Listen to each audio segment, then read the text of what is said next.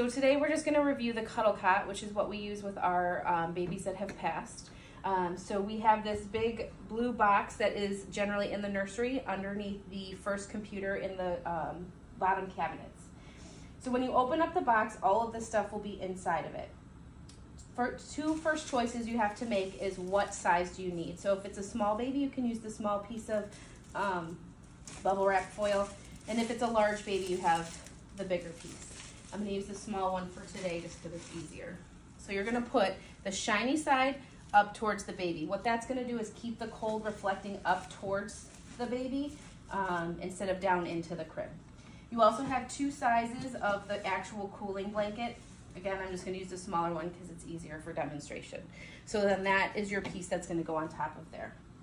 You then have your tubings, which obviously the two pieces go together. So you're going to have to push really hard to get them to click on both sides. If we can get them to click. It's not the easiest, but there we go. So once you have that clicked, then you're ready to connect your tubing to your machine. So your machine has a port on the bottom. You'll see a button on the top and a button on the bottom. You're just going to push this straight into there. And there you go. Now, to turn your machine on, what we need to do is put water in it. So you're always going to take your machine and your equipment to the patient's room before you put water in it. The big thing with this is the motor is on the top. We don't want to get any liquid into this area. So we're going to open the top, plug it in. We're using distilled water in this machine only. So if we run out, just let myself or Danielle know. We're going to pour the distilled water right into here and be careful not to over spill onto that motor piece. Once you're filling it, you're going to see the reservoir here in the front fill up.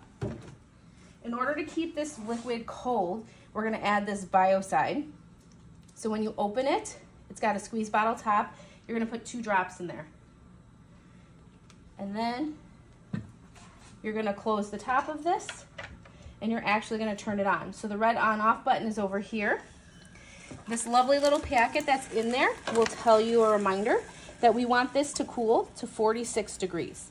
So you're going to use your down arrow till it says 46, and that's where it's going to cool to. And we're going to let it cool off. So right now it's reading that it's 76, but it will eventually go up. As this is running, you'll feel the liquid kind of come through here. It's already cooling off. And so then you're ready to use it. You always want to make sure this is on a solid surface, not on like the pull out from the crib or in a drawer, because if this tips and liquid gets in the top, then it's ruined. And then this can keep running for the whole entire time that the baby is with us.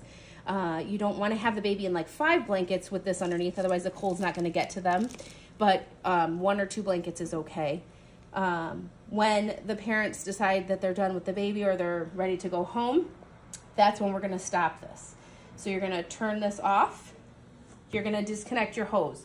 So in order to disconnect your hose, there is a button on the bottom here. You're going to push that, and that releases your actual hose piece. Once that's out, then you're going to unplug the machine, and you're going to gently take it to the sink. And you're going to hold it in a very flat way. You're going to grab the little key that's connected right here inside of the box on a ring, because you need this to release the water. So the way that this works is you have to push the key into the front. So the key goes right here in the front. You push it, and then the water will pour out. So you can see it pouring out. I'll clean that up in a minute. Once it's completely empty and you see that the reservoir is empty, you want to open up the top of here so that the whole inside of it will dry out.